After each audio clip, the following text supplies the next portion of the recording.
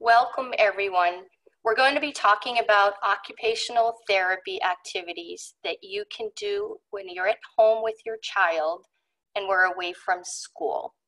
These activities are going to be a wide range of activities with materials that you should have readily available around your home without a need to go out and purchase any items.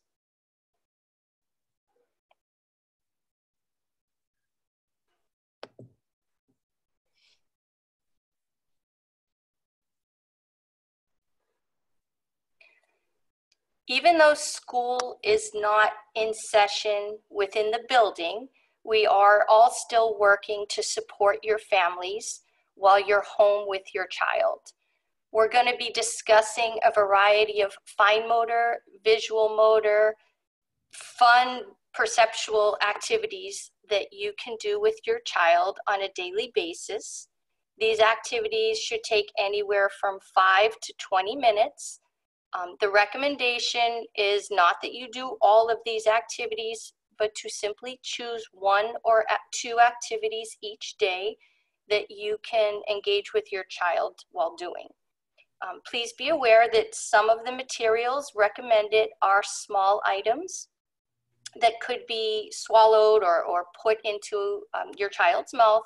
So please make sure to supervise your child during all of these activities. We do have two of us that are working and ready to serve you during this time that we're away from our schools. My name again is Patty McDonald, and Paul McDonald is the occupational therapy assistant. We are both here to support your family, answer questions, and help in whatever way we can. Although the number listed on your screen is our office number, I would also like to offer you my cell phone number. That number is 760-455-9796. And we are going to be having office hours from 9 to 12 every Tuesday.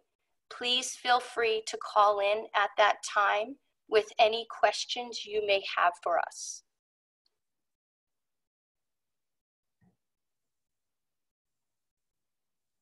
So the first activity we're going to talk about is just a fun activity that you can do with your child, creating kind of like a necklace. So you'd be using a pasta, some type of string, whether it's a shoelace or a string that you would wrap gifts with.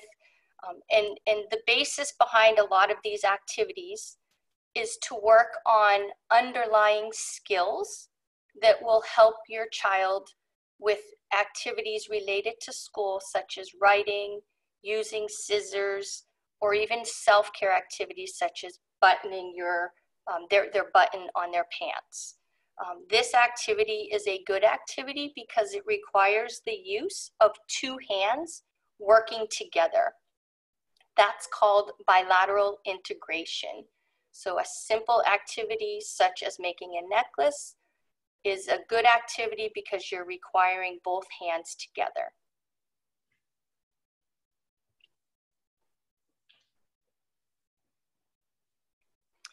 I really like this activity. It works on crossing midline. So if you were to draw a line down the middle of your body, dividing your left side from your right side, that's your midline. It's really important for children to participate in activities that require them to cross midline. That's an indication that both sides of their body, both sides of their brain is working.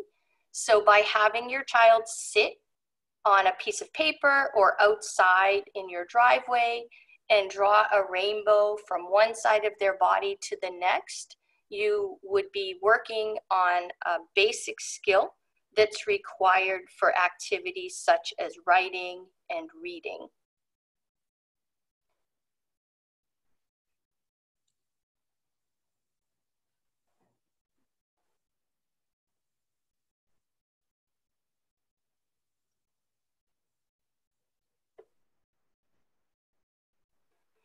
This activity is a great activity to do with students of any age. It's working on sensory exploration. So by providing your child with various materials such as beans, rice, sand, pasta, you're allowing them the opportunity to feel various mediums while searching for small items that would be buried inside of that material. So you can apply academics to this activity by burying little letters. You know, if you by chance have magnetic letters that you would typically put on your refrigerator, you can hide them in the sand and ask them to find an item and then identify what the letter is that they found. You can do this with colors by finding an item and telling you the color of the item.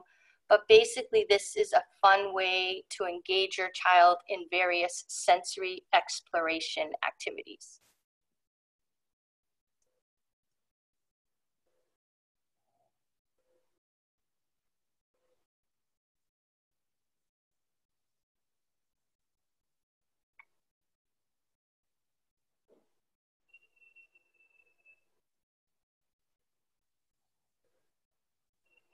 This activity works on skills that would be needed to hold a pencil correctly.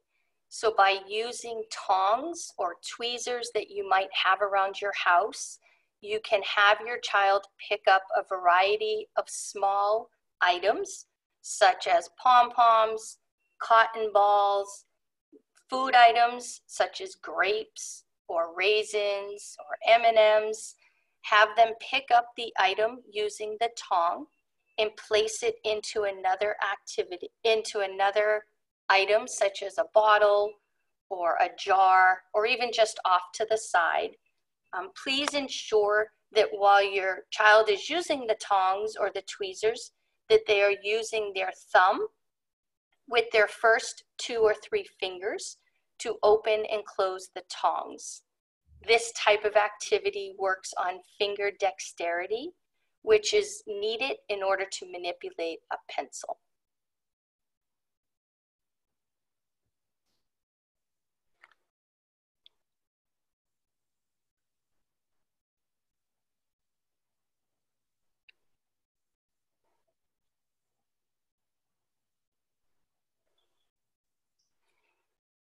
This activity is good, especially for children who are working on pre-writing activities.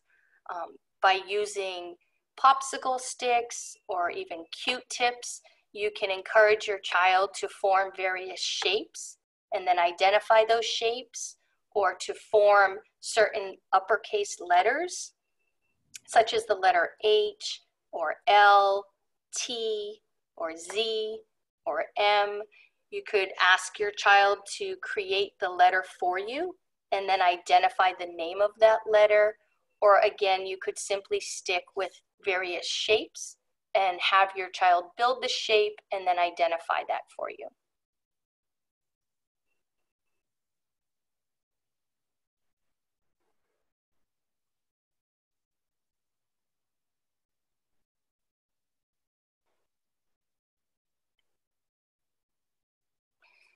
So this is an activity that any child would like, especially where we might be cooped up in our house a little bit more than normal.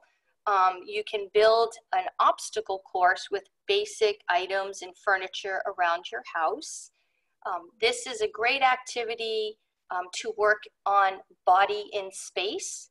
So where your child's body is relative to the furniture item.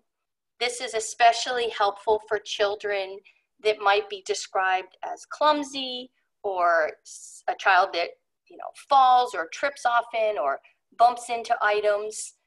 By having your child go under chairs or under the dining room table, you're actually working on their position in space while having fun within your house. When your child is asked to walk on the couch cushions, they're working on balance and You know, I know you might not have a tunnel in your house, but you can create the same effect with blankets, or have your child again go under your dining room table.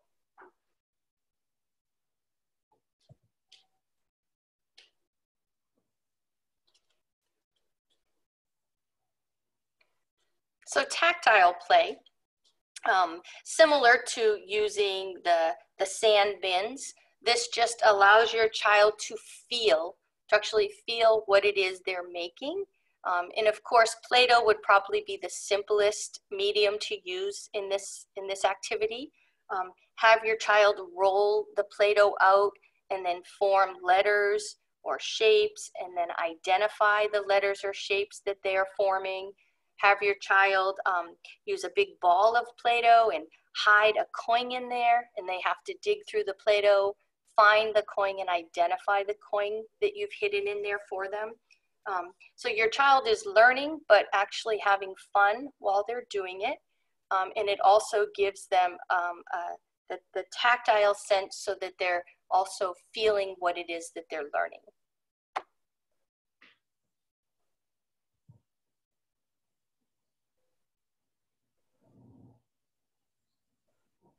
Q-tip painting.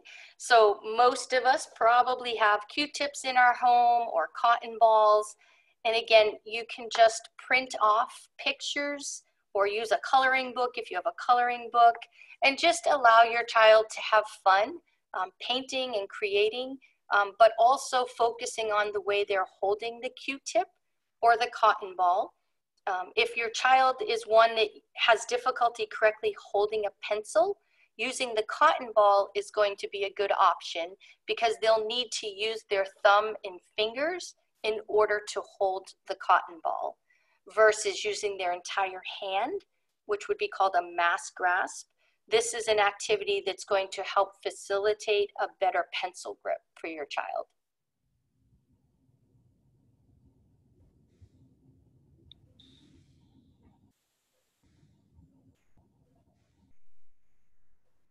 So just a variety of gross motor activities, again, similar to the obstacle course. It's really important that your child have opportunity every day to participate in some type of gross motor activity. Wheelbarrow walking is, the picture shows where you're holding your child's feet and they're using their arms to walk a certain distance. You can encourage them to walk across the living room to a particular toy or stuffed animal. If your child is not able to assume this type of position, and if you have a yoga ball in your home, you can have your child lay their belly over the yoga ball while participating in this type of activity. By adding the challenge of completing a puzzle while in this position, it requires them to use their upper body, their shoulder strength, to bear weight, which is a very good activity for them when it comes time to using their hands. They need the upper body strength. So this is an activity that would provide that opportunity, which would then lead to better fine motor skills.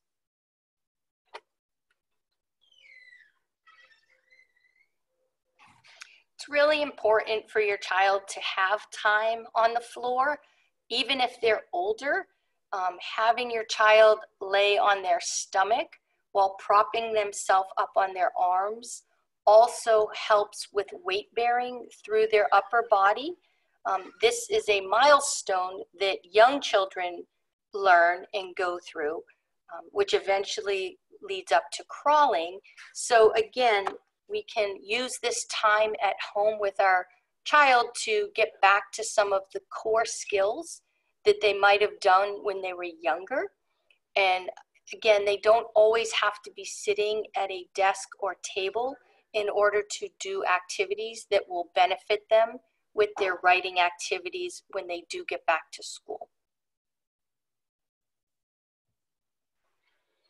Building with blocks, something that many children have done.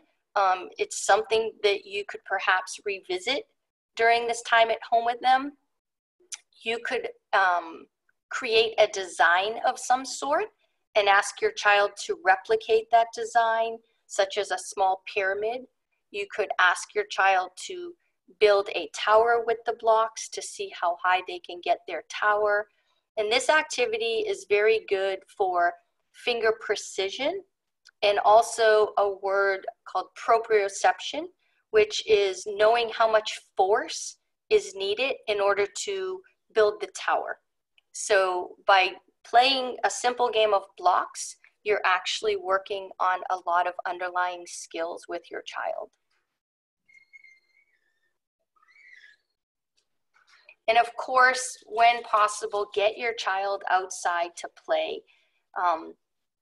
A lot of children are overschedulized. They're in school, they're in ABA, they're in sports, they're taking music lessons, and this is a good time to just allow your child to be a child.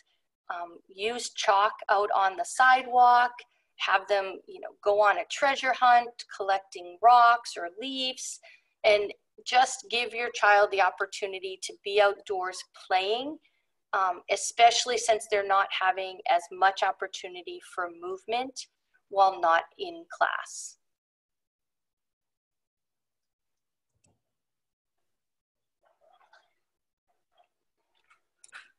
And the picture on your screen is an example of a proper pencil grip.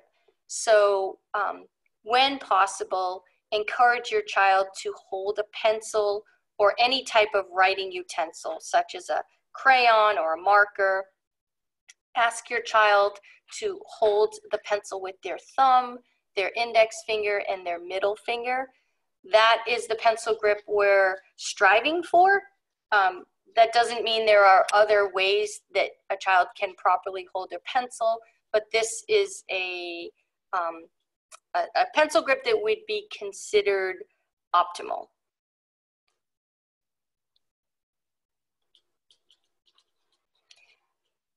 And with regards to writing, if your child is at a point where they are writing, whether it's letters, words, sentences, this is a good example of paper that can be purchased. However, you don't need to purchase it. You can create it by just highlighting the bottom half of the paper. And what this does, it gives your child a visual cue of where to place each letter relative to the line. So for example, all the lowercase letters are listed there for you. Lowercase letter A, C, E, etc. All those letters would be placed in the yellow line. So as you're instructing your child, you would encourage them to make the lowercase letter A sit inside the yellow space. So it just gives them a visual cue to make it a little bit easier to know where to place their letters. The other thing you can do with your child while writing is to teach them to use an external prompt, such as a paper clip or a popsicle stick, and that would be used to space out their words. So they would write a word, then lay the popsicle stick down as a space, then write the next word, and continue until they finish their sentence. If your child is one who writes quickly, this will also help to slow down the rate of your child's writing.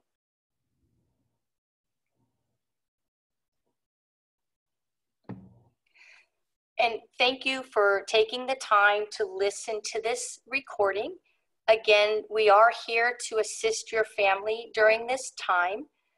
Please feel free to call us during our office hours, which are open from 9 to 12 on Tuesdays. And again, the best number to dial would be 760-455-9796. And on behalf of the Occupational Therapy Department, we encourage you to reach out to us with any questions you may have. Thank you.